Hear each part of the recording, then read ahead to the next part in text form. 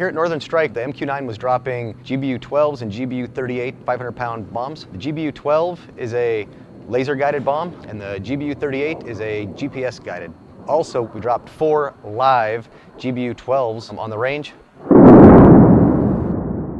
The dangers of working with live munitions is that, yes, there is a lot of explosives in a 500-pound bomb, and working with 4 500-pound bombs on one plane, there are some risks involved, but we're very highly trained. We've been doing this for many years. A lot of these guys, this is second nature to them.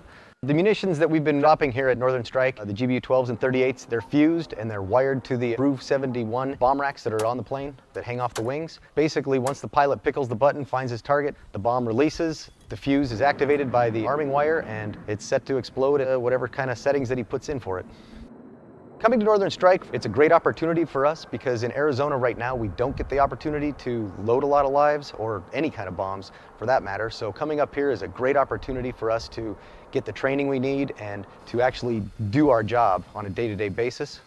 Coming to Northern Strike is always a challenge because there is so much going on with the MQ-9 and with everything that has to go into building the plane and getting in the air. I got a great team. They sacrifice a lot with a lot of long hours, a lot of long days, but they do a great job. They all have a great attitude. They're very happy to be here, and it's been a great experience for them.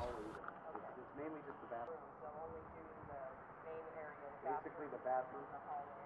They don't really do much in the hallway either.